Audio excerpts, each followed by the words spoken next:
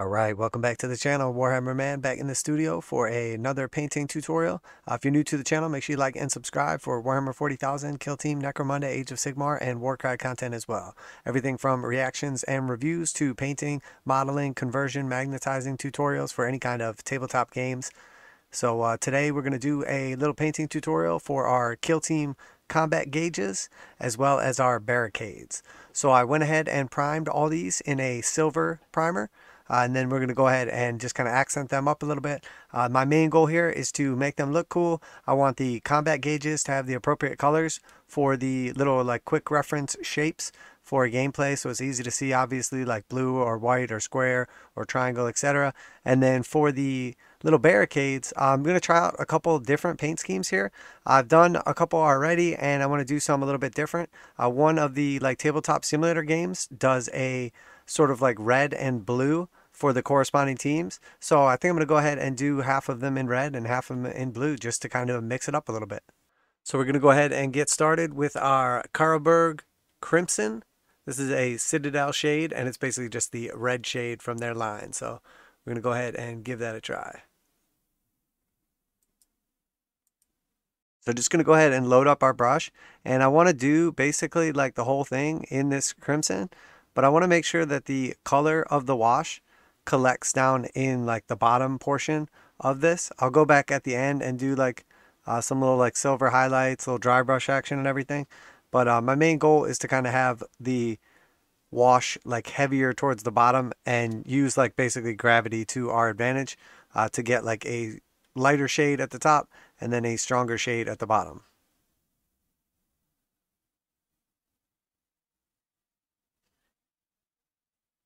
So just going to go ahead and lay on a nice thick coat. I'm starting with the back side of the barrier, and then the other side has like the little legs on it. I will do that side afterwards. And then when I position these after I am done painting them and I set them up to dry, I'm going to let them dry at kind of an angle so the wash doesn't all pool at the bottom. It's kind of like a progressive pooling towards the bottom. We'll see here in a minute.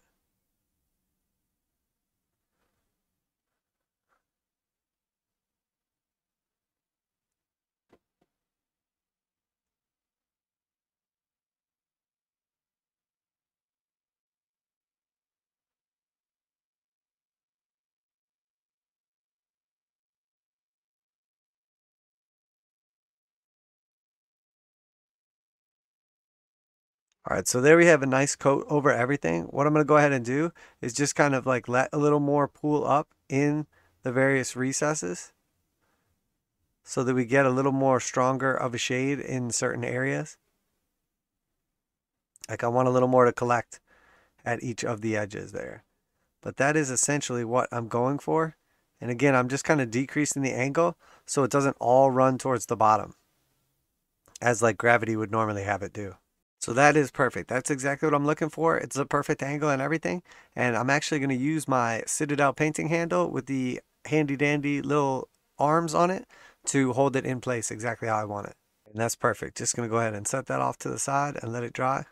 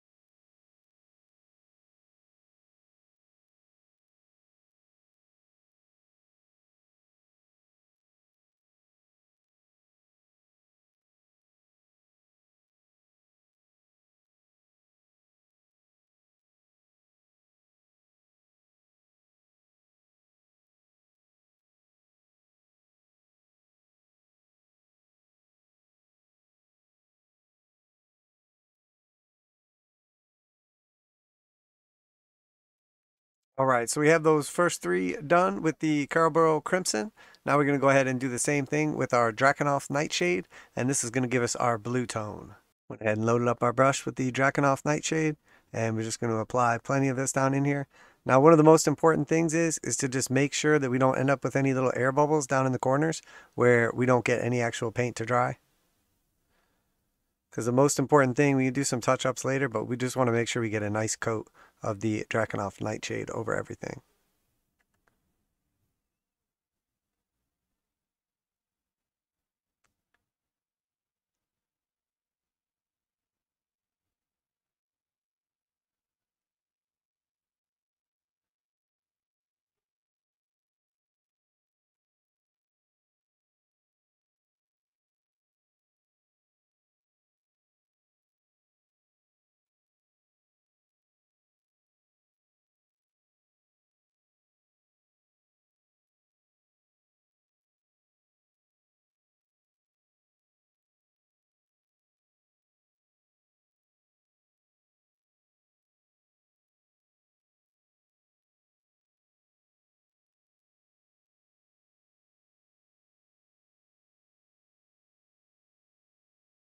And that is it. That's the overall look we're going for. Just going to go ahead and set that aside to dry and do our other two as well.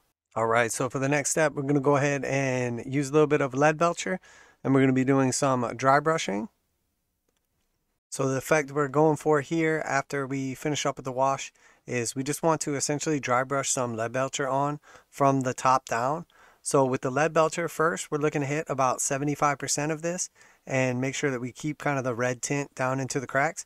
And then we're going to come through at the end with some Ironbreaker, and we're going to do like maybe the top 25% or so. So we want to have a little bit less with each color as we kind of like brighten it up. So like always, we want to start with too little and then kind of add it as we go, because we don't want to ruin the work that we've already done.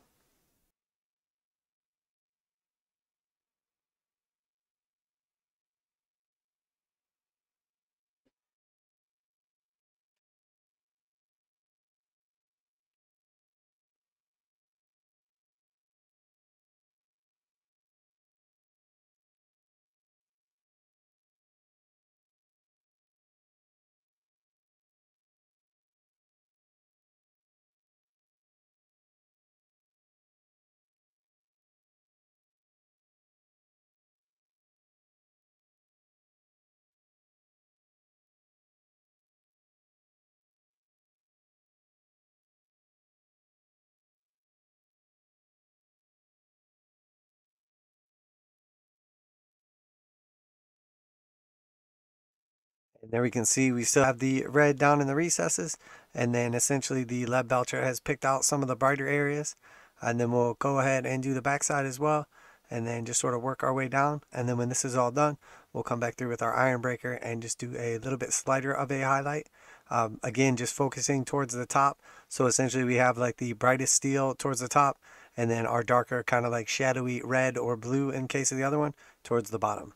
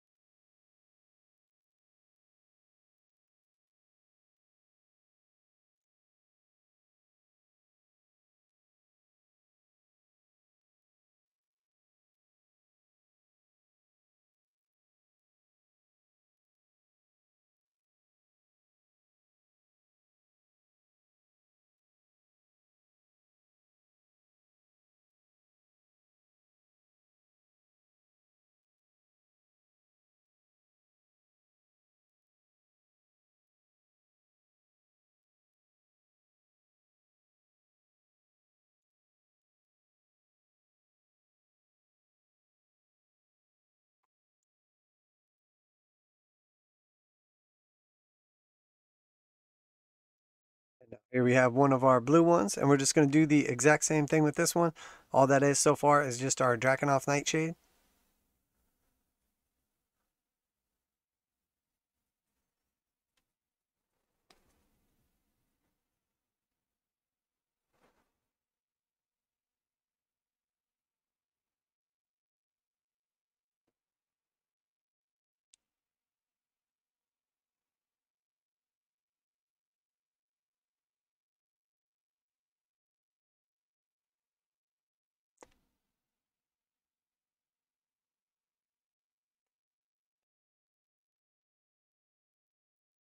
And there we can see that cool effect going on with the metallics over top of that colored wash.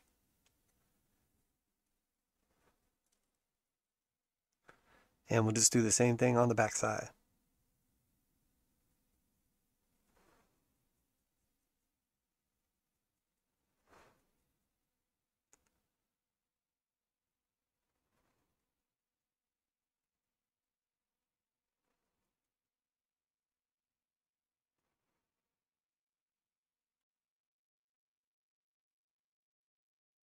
All right, so next we're going to go ahead and transition from the Leadbelcher to the Ironbreaker. We're just going to go ahead and dry brush a little bit of this on top. And say if we covered up roughly 50% of the exposed areas with the Leadbelcher, we're going to cover up about 50% of that with the Ironbreaker. So about 25%. And again, we're focusing it towards the top where the light would hit it, doing like sort of an artificial kind of metallic zenithal lighting with our dry brush.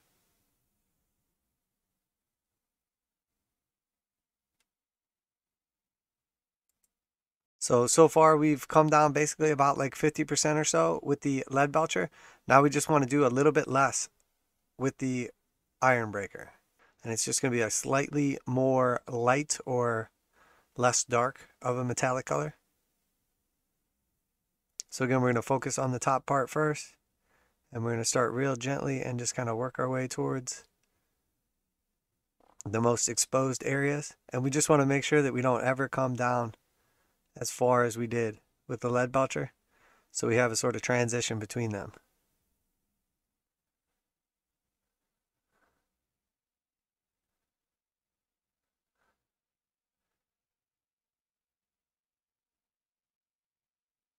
And that's all we're looking for.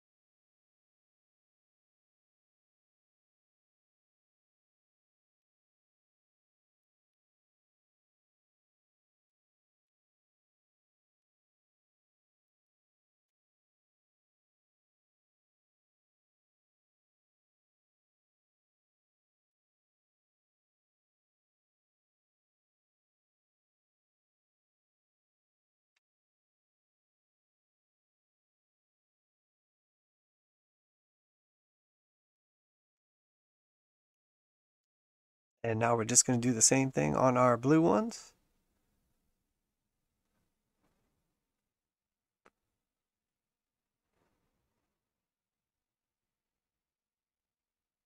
And this is going to be a pretty subtle difference between these two colors. But the Ironbreaker just has a little more of like a brighter sheen to it. And the Leadbelcher just looks a little more like beat up and kind of washed out. And this really helps like the rivets and like the edges stick out and be a little more bright and shiny.